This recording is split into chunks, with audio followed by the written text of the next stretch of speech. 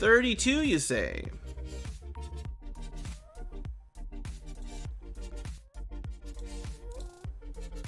The hideous cavern. The foul cavern is covered in mounds of filth, decay, and rotting corpses. Some of these corpses are those of enormous spiders and huge bats. Others are humanoid. The stench is overwhelming.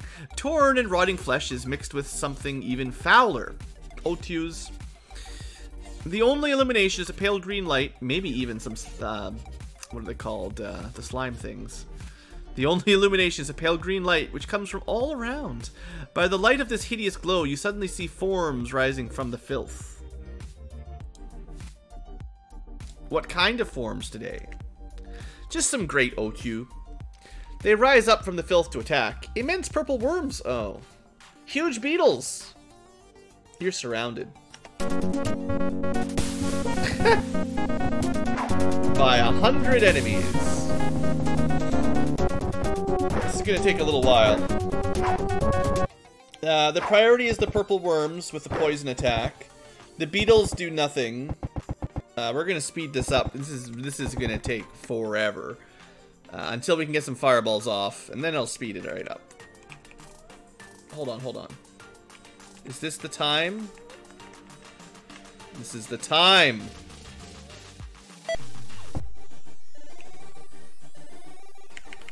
Boom. Please don't be interrupted. And then we're going to send fireballs the other way. It's pretty good. I just want to make sure I hit the 2 worms primarily. Yeah, that's a good one. There you go. Good stuff, Misadventure in D&D. Alright, well the boring beetles will just boringly die. I'm gonna...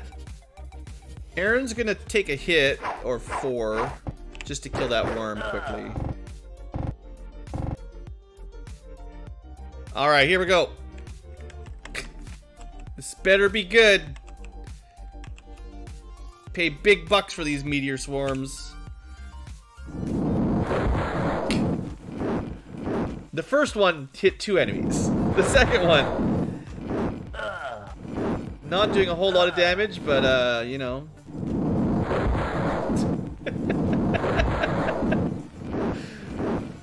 Kind of feel like the fireball would have been better, honestly. Meteor Swarm just doesn't really live up to expectations. Sadly, you can't overcast Delayed Blast Fireball, but I think that would have worked better.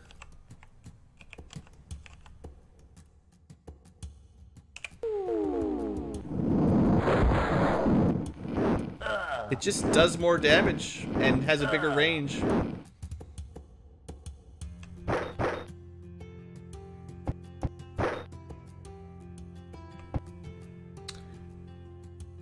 Keep Aaron on the corner here.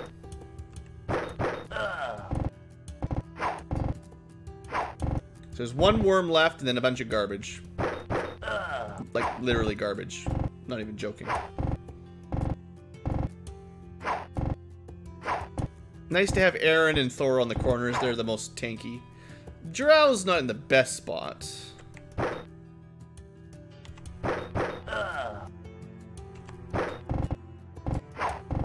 And there's 2 worms left, don't forget.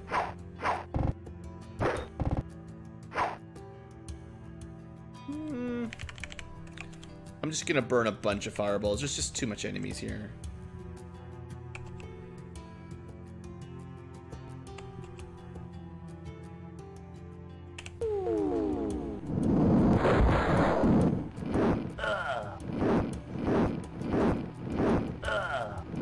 So I get the feeling the solution to this dungeon is a bit of a backtrack. They're gonna make us go all the way back to the entrance and then climb all the way back up again, which is kind of rude.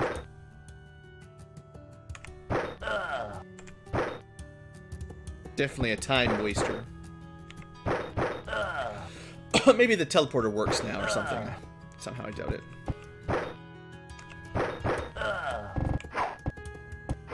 There's still a worm to the top left.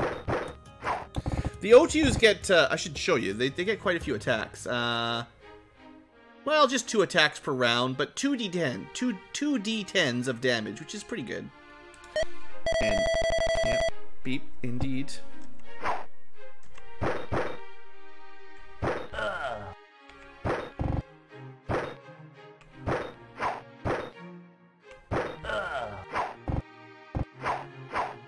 Gotta get that worm out. We got hit. We didn't die. Alright, worm gone. So no more poison, just some damage. Should be easy now. I'm surprised the beetles are hitting us as often as they are, really. They're not particularly good combat at our level. They just start surrendering, yeah. Alright, how much do we get for that? 25,000 XP. Woo. Almost everyone's ready for a level. And we're on a new floor. We've never been down here before. Let's just save it.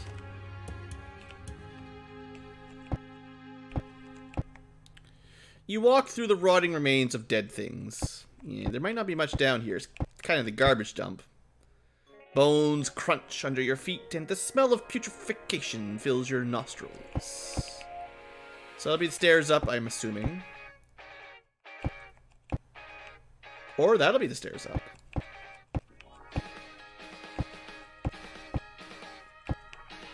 Okay, that's the outside. We'll just do the inside quick.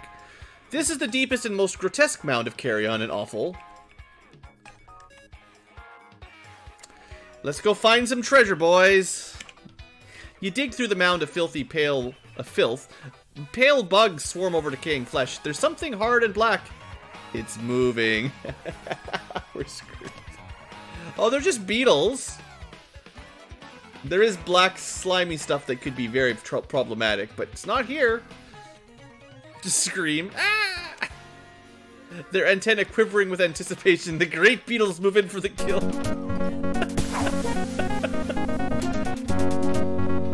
Does nothing. Yell again. There you go. Boring beetles are very angry. We're still on super speed, which is not fast enough. Alright, at least one fireball is required.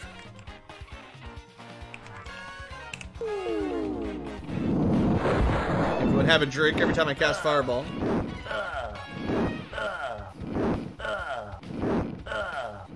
Even a saving throw is an insta-kill. So boring. You were hoping for black slime, I take it?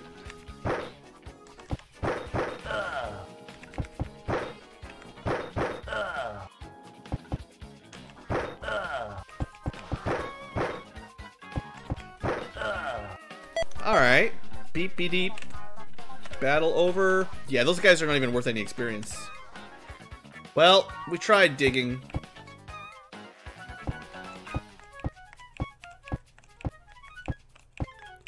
Alright, we've been everywhere except possibly the way out. See? You try to slog through the heaps of offal, but there's nowhere to go. Yeah, it's funny how Dragon Quest slimes are like the easiest of them all, and then in D&D is like, no, no, no.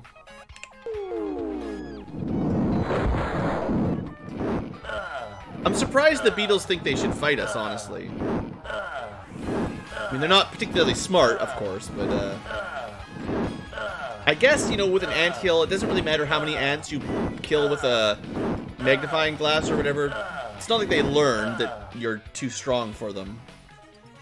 And this is kind of like squishing ants. They sting a little, but overall, you know, they have no hope 1v1. Are we the bad guys? Once again. I think I have to check some weights here. I think Tim might be overloaded.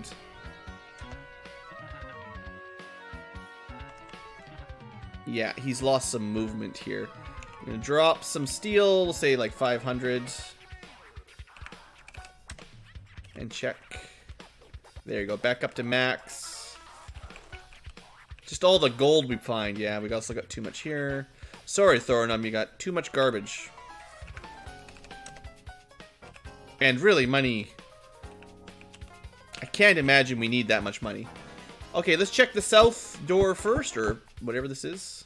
Oh, this once was a staircase, but it is no longer. So we got one way to go. We have no ways to go.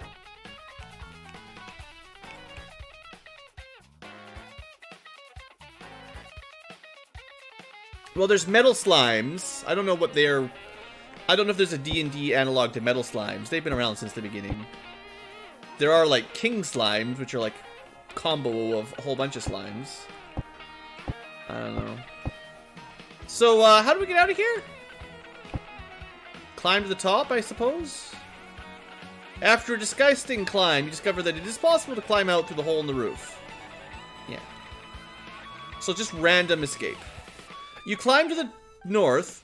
The air is not much better, but there is stone under your feet. It's another floor we've never been on.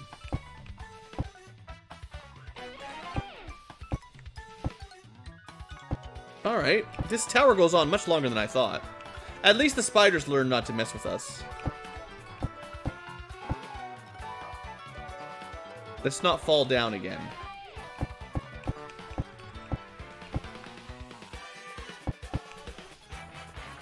Okay, so that's a pit. Can't go that way. Oh! Oh my! Haven't had any of these yet.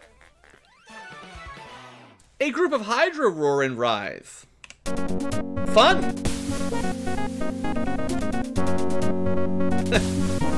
That's a lot of Hydras. Wowzers. So how tough do you think these guys are? 4 attacks per turn at 1d12 each. No bonus damage, just 1d12. And Thaco of 7. They could be tougher. They could be worse. And they're all kind of bundled up down there, just waiting to get fireballed. Let's have Aaron out front guarding the line. And then the mages behind throwing down fireballs.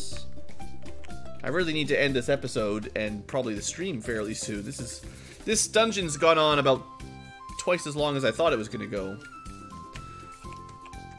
Every dungeon in Dark Queen of Krynn is really long, I think is the lesson. Yeah, let's send Fireball down. Say hi.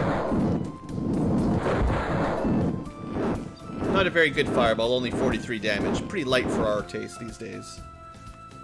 How about Fireball number 2?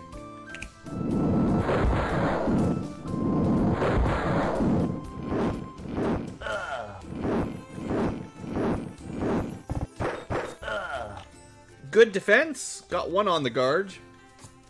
I think we'll try to melee the rest. Save those fireballs for later.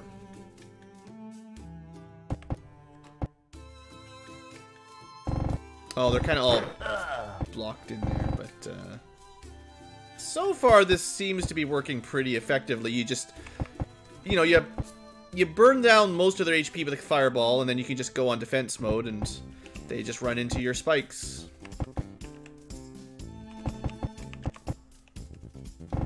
Come at me, bros. Yeah.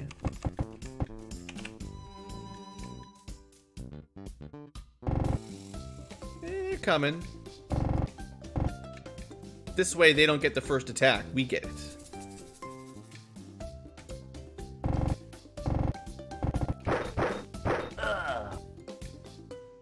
There's probably faster ways to do this. It's kind of fun. I mean, I'm enjoying it.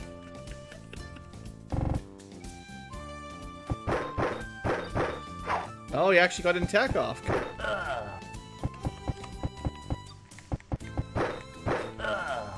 Alright, good enough. Alright, 11,000 experience. Not bad. What do we get? Some more stuff we don't really need, but we'll take it. All I care about is magical loot right now.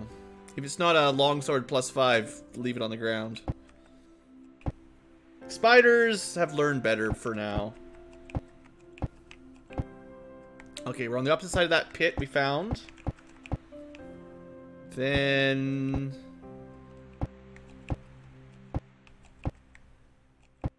all the way around the outside.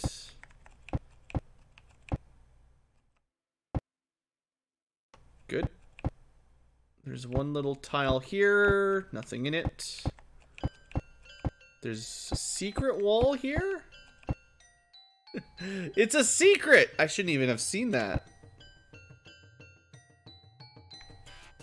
I don't know. It's cheating. I saw that on the minimap. How would you have guessed to go through that one random wall? There's a pile of rubble. I mean, is that the only way out? That might literally be the only way out. Which is pretty good. Wow. Would you just have to randomly bump into walls till you get out of here? You could fall back down into the bottom pit, but... I kind of think you'd be stuck here until you... either someone notices it when they walk by, if it's possible. I don't know. Even searching, it doesn't seem to pop up anything.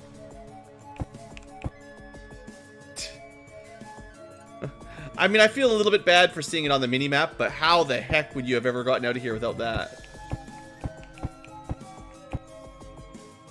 Maybe there's one of those random events just while you wander around. Like the random girl that just showed up out of the blue after we...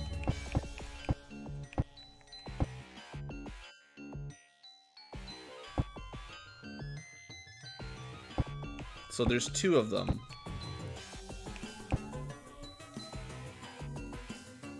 That's pretty rude.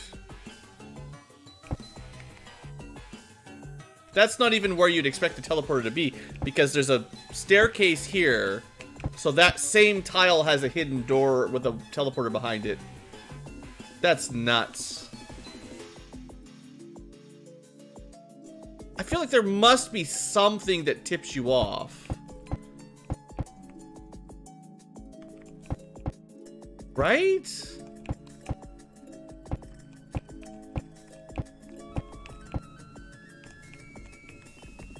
Would you just end up bonking against every wall in this? I think you probably would, because you'd be trapped here without it. Okay, that's pretty bad dungeon design. Don't do this to your players, guys. Alright, passing through a brilliant illusion of a wall, you discover an ornate marble arch. Form and color flow together just beyond the archway. As you go through the archway, you feel dizzy. Bits of wood and metal surround gaping holes in the floor on your left. It looks like this might be the remains of a gnomish device. I think we found his actual inner home. I want to see if the other one takes me to the same place.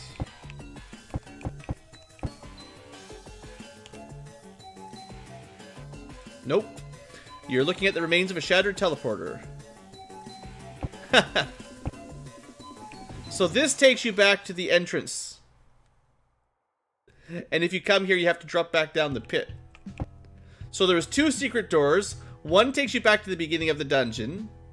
The other takes you to potentially the end of the dungeon. Good luck guessing that. The reason I want to be here is I want to check the entrance here.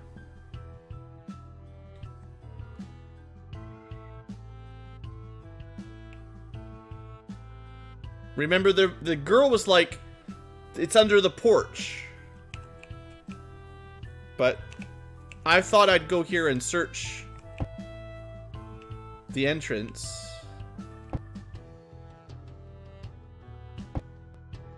Huh, I don't know any other porches. Because if you move from that tile, you leave.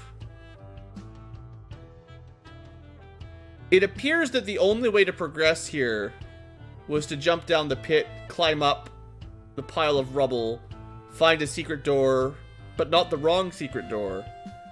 Wow, what? I'm gonna have a look at the guidebook once we're done here. If that's really the only way to get through, poor form, game, poor form. Let's try to finish this one up, though. 2.5 hours in. Holy smokes. Future tubers, I must have cut this episode in half. This is crazy. The floor here is strewn with gnomish debris. You've stepped off a crumbling edge of a pit. Fall stoically. Yep. You could grab the edge, admire the debris, scream, or fall stoically. As you fall, you have a brief sensation, and then you fall, and fall, and fall, back to the bottom. Little did they know I have a save rating for me.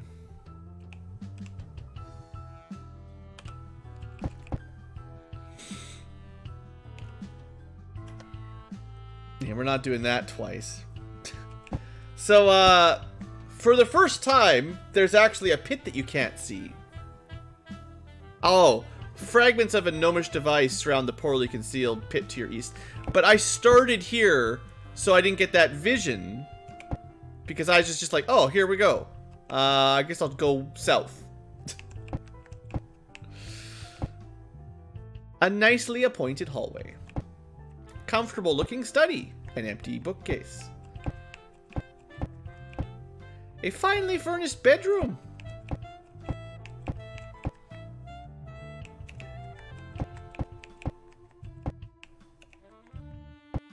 Well-crafted dining tables. Efficient kitchenettes. A large closet. Looks like it hasn't been used in years. Should have been some treasure in there. This is quite obviously a wizard's laboratory, though more disheveled than most, and before you stands the unlikely-looking wizard himself. Oh, it's not abandoned? He is standing at an old, battered workbench, staring at a model of the lighthouse tower. The light in the model is slowly turning. Tiny waves lap at its feet. Next to the tower is a small, whirling vortex of energy. He continues working, ignoring you completely. We'll wait a little while, at least. He stares intently at the two small models and mumbles something under his breath. Attack him. Come on, I'm patient. We just waited 2.5 hours to get here. We'll just have a little knock. Ahem. Alright, we'll yell at him, I guess. There's no options. Unless you want to attack him. He looks up from his work and frowns. Ah. Well, it's so hard to get any peace these days. I am Fastilian, and I suppose you want to ask me some questions or some nonsense. Well, here you are, and it can't be helped. You might as well tell me what you want. The wizard scowls. Show him the to-do list. Here, I found your list. You disturbed my work to show me this? Then in mid-scowl, Fastilian becomes distracted reading the list. Oh, interesting. He puts the paper down in a pile on the workbench. You were saying? Do you explain your mission? No, we leave. We just deliver him his note and get out of here. Yes. Fastilian becomes suddenly attentive. When you finish your story, he talks to you in animated tones. You write it down. Erdegerd somehow followed us all the way here through the garbage. Maybe dodged the garbage adventure. Fastilian speaks. Well then, I suppose it's a good thing you came here after all. There's evil at work in Theonel to the south, you know. Oh, I suppose you don't know, and that's why you're here, isn't it? Well, yes, there's evil at work in Theonel, and Trandamir's probably behind it. He's sworn to conquer all of Taladus, actually. Never was a nice guy, that Talandamir. The Draconians are up to no good, and Theonel's involved, no doubt about it. The herder folk might help, but probably would, in fact. You can find them in the east of Trillion, and if the price is right, the price is always high, and you ought to go find the Oracle of Tenger in the tomes of Christophen. You can't beat the Oracle for a good augury, and that's what you need most likely, good augury. I had the keys to the inner chamber of the tome somewhere. Hope you guys are writing all that down. The DM does not take a breath, and if you didn't write it down, he will not repeat it. As he speaks, Fastilion searches through piles of magical implements and assorted junk. Ah, yes, here they are. I never can remember which one is which, though. He hands you the 2 keys. One is heavy and rusted, the other is small and gold, and he continues. In another journal. Not really, though. Erdegarard is just making it up as we go.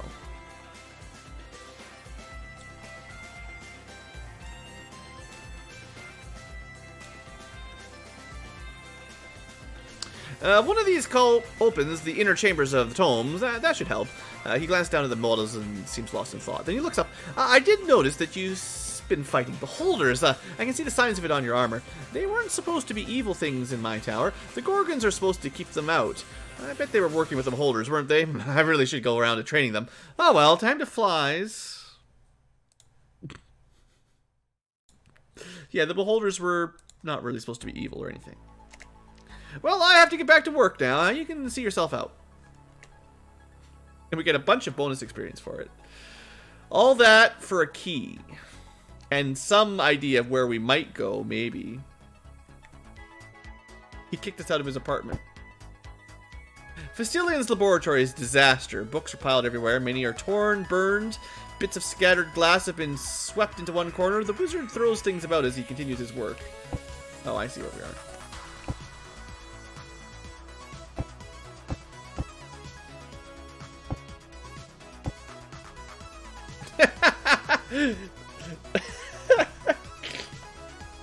No!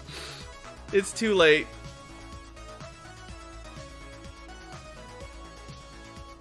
Fell for it again.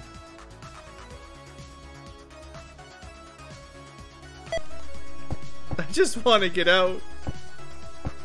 Let me out. Please, sir. I wish to leave. I took the wrong door. Now, is that the only way out of his tower, to fall in the garbage and then... Hold on, we're going to put a save here.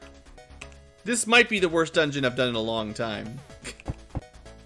At least the bats and... Well, now we stink. They know enough to leave us alone. Where's my exit spell? I was just playing Final Fantasy 1. I should have an exit spell. Yes.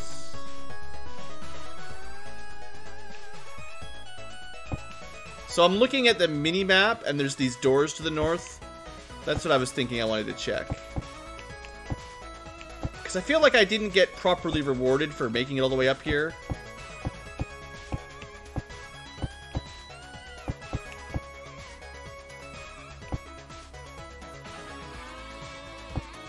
Yeah, there's no actual way north here. Wow, secret rooms, all that nonsense.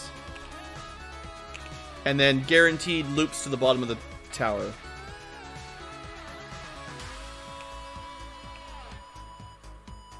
Alright. Well. I don't know how he gets up and down other than jumping into the garbage. Is this dungeon supposed to make you want to uninstall the game? Yeah, probably. Alright, now we really do need to end the episode now that we're getting close to 3 hours of actual initial recording. What we're going to do here before we wrap up is go level up, and I'll just do it from here. Well, we'll go to Ham. We'll go to Houston. I'm just going to go to the inn and rest, and then we'll just, you know, now we can officially heal up and everything easily. There's a training hall here and everything, so I don't really feel guilty for leveling up now. So let's have a look at our level up, which is always a fun part of the day. So, what do we get? We have Aaron, a level 18 Knight of the... whatever he is, sword. Thornum is now a level 15 fight ranger. So he's back up to 2 attacks per round. That's very helpful. And some better saves. That's all nice stuff. Pixel, level 13 fighter. Oh, this is the time. Everyone gets double attacks now. From here on out, everyone... except Rob has 2 attacks per turn. And also some nicer saving throws. Look, our saving throws is actually pretty solid. 5 out of 20, like that's not bad at all. All those petrifications and ray of death and everything, we have a 75% chance to not die. And then more if we can get some equipment or spells that boost it up a bit. Alright, Tim's a better cleric. And also a better mage. Sure. Now, at this point in the game, I don't think it really matters. There's not really a lot of spells left to learn for us here. That are, like, we're kind of at the point where there's not much left. So, I almost don't know what to pick because I might accidentally pick something that's a red mage spell, and I don't know if I want to, like, search through it all. I'm fairly sure mass invisibility is allowed for white robes. I say not really very confidently. I'm real quickly trying to figure this one out off screen here. I feel like this is one of the ones I've been avoiding, but at this point, you know, it doesn't matter too much. No, mass invisibility is red. What else have we got? Disintegrate, maybe? Disintegrate's red. Iron Skin, Fire Touch, Curse, Fear, Dimension Door, Confusion, something in there, maybe. There's just not a lot of spells left white mages can learn.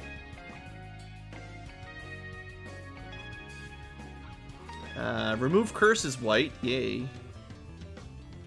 Fire Shield, did I get that yet? Of course I did. It's Fire Touch. He can learn Confusion, sure, good enough. I'll probably never cast it, but that's a white mage specific spell. Tim is also Fighter 13, thank you. Jarrao is level Fighter 13, that's 2 backstabs if I'm careful. Also Thaco improvement, not a bad idea. Rob is another level of mage. I guess we'll take Monster Summoning just to show this off. Again, there's not a lot of spells actually available at this point. Yeah, I think Monster Summoning is white or red, so it doesn't matter. We could pick up Cloud Kill, unless that's actually, I think... Yeah, Cloud Kill is white mage only. That's why we don't have a lot of those available for testing out on mages, on the enemy mages. There really aren't very many spells left, so let's just take Monster Summoning. Okay, so that's all the levels up. Cool, cool. I'll have to spend some time memorizing some new magic after that. But I am actually quite happy we finally hit, you know, 2 attacks per round for everybody at level 13 fighter or 14 ranger. Or 15 ranger, that is, for Thorinum. Very nice. Now, Aaron, he might not be allowed to level up again by the game's rules. I'm not sure if GoldBox Companion will let him level up. So the plan might be to keep him at level 18 until he's got enough experience to class change to Knight of the Rose at level 18, which shouldn't take me very long to quickly check here. Who needs a 1 hour long episode? Cleric, Knights. So yeah, it doesn't say he can go past level 18 in the manual. So 3.85 million experience to get here. So he's actually a fair ways past level 18 already. He'd probably have enough... Honestly, he'd have enough to get to level 19 normally, I think. If it was like... He only needs like 350,000 per level, give or take. And he should have 385,000 plus... 3.85 million plus that. Just barely, but technically. But Knight of the Rose, if we want to switch him to that... He needs 5.5 million to be level 18 Knight of the Rose. If we transfer him over right now, he will downgrade to level 15 Knight of the Rose, which sounds really bad, so we're not going to do that. Other than that, boy, we got a lot of experience. We got a couple pieces of new gear. I am going to end this episode any second now, but one last thing will be to look at the clue book and just to see if we missed anything. Because I might, off camera, go back to that hellhole. But I am curious if there's supposed to be any tips to how to get through that. Because I feel like a lot of that was just random guesswork. And I'm not a big fan of that. So, Luminary Tower, this is where we were. Boy, yeah, this is a huge dungeon. No wonder this took so long. So, you get 2 keys. He's quite mad, filled his towers with traps, blah, blah, blah. He forgot about them. You have to make up the tower, get some experience.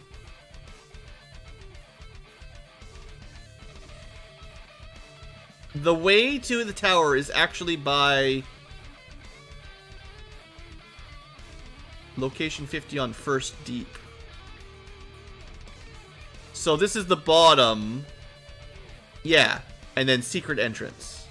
Number 50. 50 events in here. That might be the largest dungeon we've ever had. The strange of powerful vortex on turning on energy on level 5 was the orb. Once you're past there, you're not supposed to rest.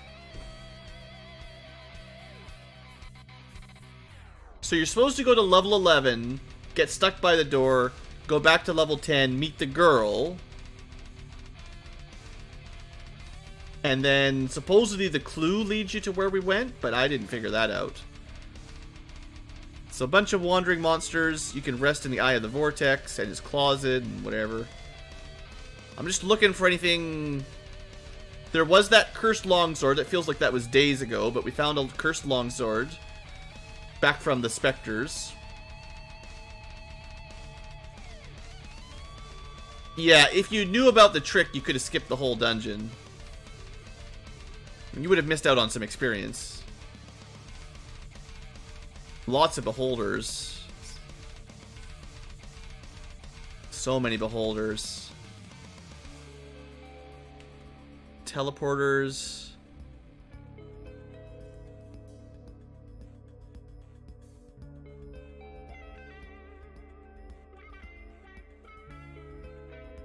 I don't know. I did turn the lever off to turn off the teleporters. Oh yeah, we got these, we got the scrolls. This shouldn't really matter, but we have Red Mage Scroll with Disintegrate, Mass Invisibility, and Meter Swarm, but we've already, like, learned all these spells, pretty much. I guess if I get one of my new Red Mages to level 9 Magic, you know, I don't have to teach them Meteor Swarm, because we've got a scroll of it.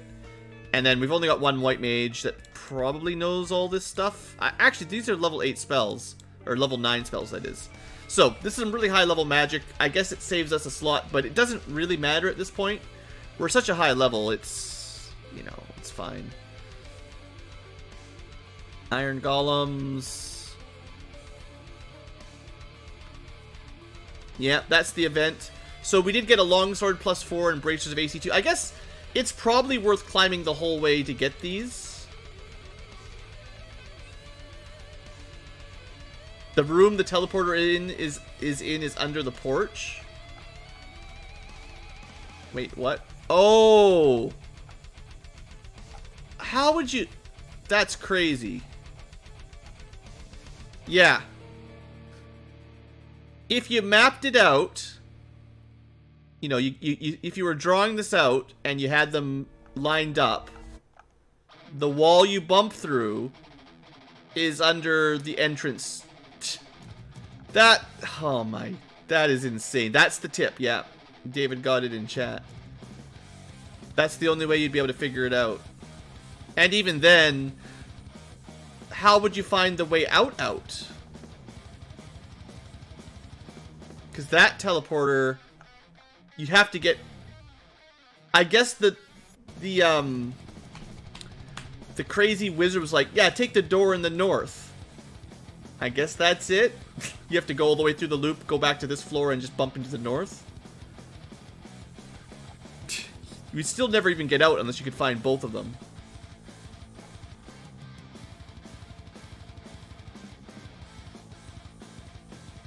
Yeah, that's great. That's a great dungeon, man.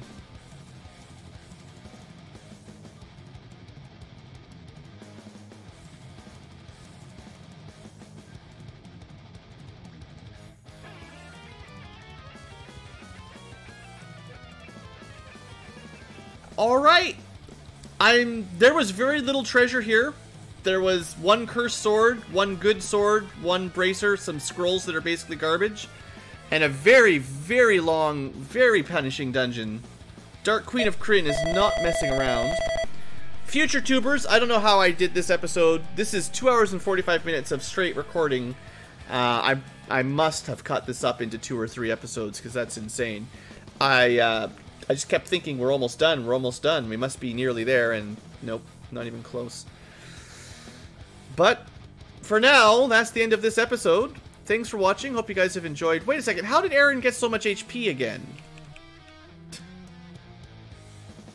When did he go from like 140 to 180? He's supposed to get like 2 HP per level up. When did that happen? And the same with Thorinum.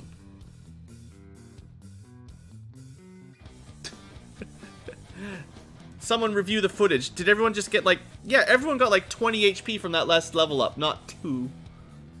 I mean, I love it. That's great. I'll take it. But, I mean, it feels a little bit cheaty to suddenly have an extra 20 HP on everybody. Unless he secretly... I don't know if anyone else noticed it. But somehow everyone got a whole bunch of bonus HP. I don't know where it came from, because the level up gave us like 1 or 2 each. I certainly didn't click anything weird. I didn't go to the editor and do it myself. That's a mystery for another day. BlueAnkylo is going to end this episode. If I can, we only got 1 level up each. It wasn't that much. That's like 2 HP per level, right?